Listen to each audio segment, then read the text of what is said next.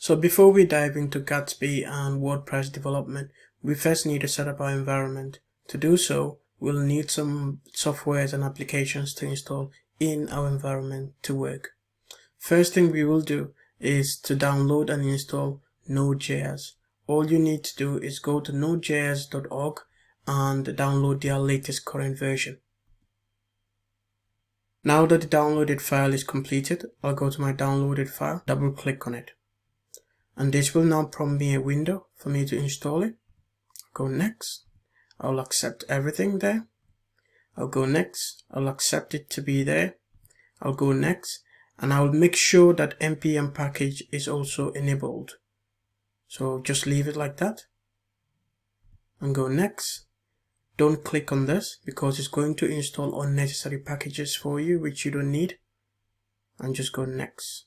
And then install. Okay, so now that the installation is completed, now in the next video, we are going to now install Git.